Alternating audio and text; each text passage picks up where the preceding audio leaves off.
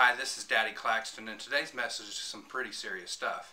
The topic today is about sexting, and the subheadline probably ought to be, "You want to do what to my daughter?" Recently in our house we had an incident where one of my daughters was involved with a boy who was about 4.5 years older than her. And over the past 4 or 5 months, he has sent her an incredible volume of suggestive comments to where when you print it out off of MySpace, it's this thick. The matter is before the police right now, and hopefully they're going to pursue charges against this young man. And that starts the whole debate of what goes on nationally with the subject of sending lewd or nude messages over cell phones, which has now become called sexting. If you look at some of the polling data, Pew Research has done a bunch out there. A lot of kids don't see this as a very serious subject.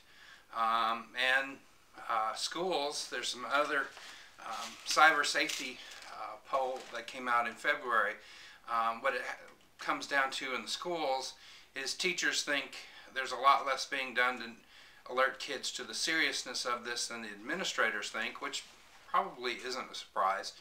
But there's a big discrepancy as to who our public school officials think should be teaching kids about the dangers of sexting. Teachers overwhelmingly, about 75–76% according to a recent study, said that they think that's the job of parents like myself to educate our kids at home about the dangers of stranger dangers online, sending lewd messages, crude messages, photos of themselves naked, nude, to boyfriends, girlfriends, back and forth, because what they have found is what happens when say a boy and a girl are together and they're in love and puppy love, and then as these things often do, they fall apart and one of them gets in a fight with the other and they get mad at each other, so then the guy or the girl sends the photo of what they thought was an intimate private photo to their string of friends. They just forward it, and then all of a sudden everybody's got it. Then it's out on the internet and it's there literally forever. It could affect what happens with a kid's job as they grow older, their reputation, particularly in small towns where, you know, once it's out and everybody knows your business. So you've got discrepancy going on in the public schools as to whose job this really is.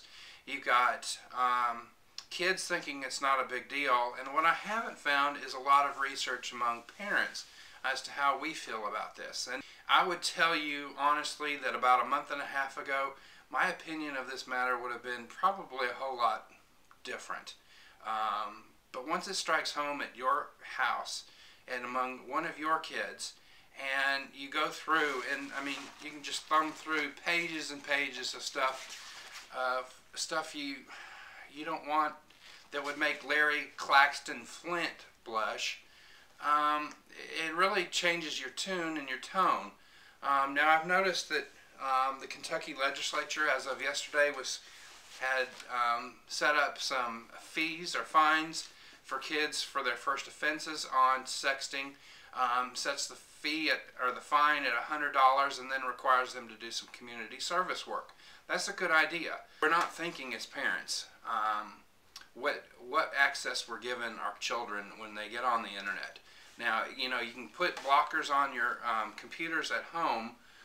There are ways, I will remind you, there are ways for kids to go to the name of the software you've put on your computer and find the word unblock and go search and find a way to get around that.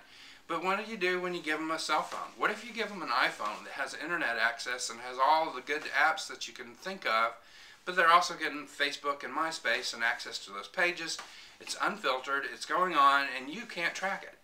I mean, you can put on a typing tracker on your computer, but you can't do that on an iPhone or any other smartphone, or heck, even just a phone with simple text on it, old-fashioned, boring text. You can't control that, and you don't know what your kids are doing. You can go back and check your phone records as to who they're going back and forth with, but you can't tell what they're saying.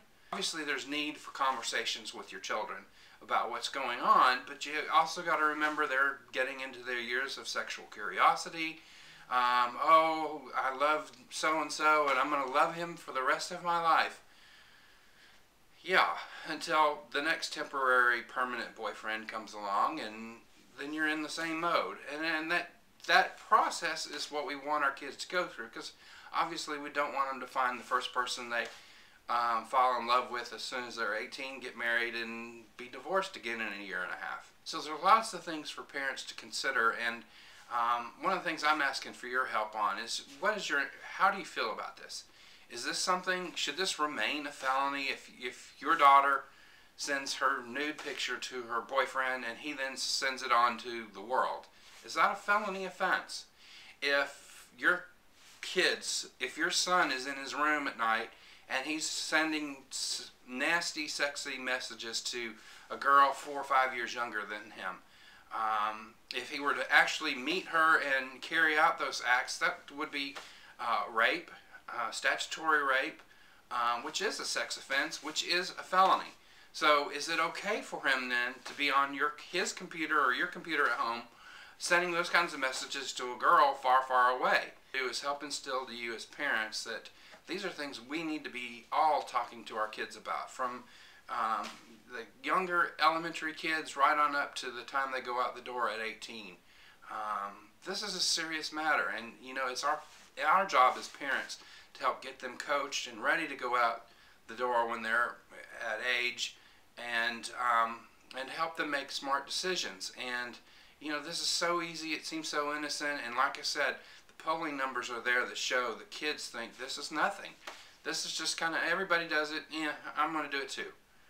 So that's the message for the day. A lot of things to think about there, and there's going to be more on this subject to come, but I wanted to at least broach it today, get you thinking, and hopefully get some comments coming back in. So there'll be a blog post on DaddyClaxton.com. I really encourage you to check it out and add your comments to this.